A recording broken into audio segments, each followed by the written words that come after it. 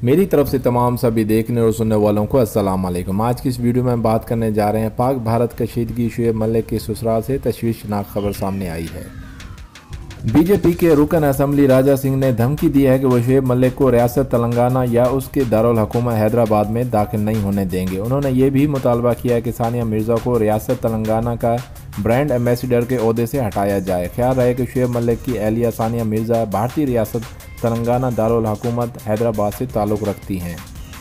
भारत की हुक्मरान जमात बीजेपी की रियासत तेलंगाना से रुकन असम्बली राजा सिंह ने एबीपी न्यूज़ से गुफ्तगू करते हुए कहा है कि वो शोएब मलिक को हैदराबाद में दाखिल नहीं होने देंगे और अगर दाखिल होंगे तो उसे जवाब दिया जाएगा। उन्होंने कहा है कि हमारे पाकिस्तान जिंदाबाद का ट्वीट किया जिससे मन को तकलीफ हुई है, इसीलिए उस शख्स को तेलंगाना और हैदराबाद में नहीं आने देंगे। राजा सिंह ने कहा है कि उन्होंने वज़ीर आला तेलंगाना से मुतालबा किया है कि सानिया मिर्ज़ा को रियासत की ब्रांड एम्बेसडर से ओहदे से हटाया जाए, जबकि सानिया मिर्ज़ा के शोहर हमारे पाकिस्तान जिंदाबाद के ट्वीट कर सकते हैं तो ये तो हमारे देश की बेटी है, ये कम अज़ कम हिंदुस्तान जिंदाबाद के ट्वीट तो कर सकती है। इससे हम तेलंगाना रियासत के ब्रांड एम्बेसडर नहीं रहने देंगे, इससे हमें हमारे पैसे से मौज मस्ती नहीं करने देंगे। हम नहीं चाहेंगे कि हमारे पैसे किसी पाकिस्तानी बहू पर खर्चा हो।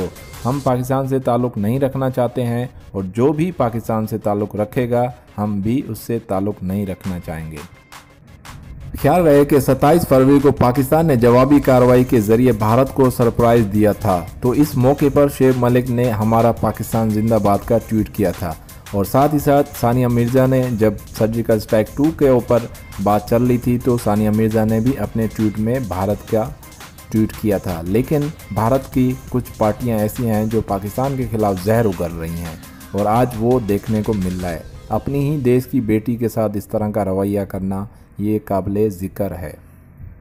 सब्सक्राइब कीजिए हमारा चैनल ज़रमीन एफिलिएट और साथ ही घंटी के इलामात पर भी ज़रूर दबाएं ताकि हमारी आने वाली वीडियो सबसे पहले आपके पास आए। वीडियो को लाइक भी ज़रूर कीजिए और शेयर भी कीजिए अपने दोस्तों के साथ।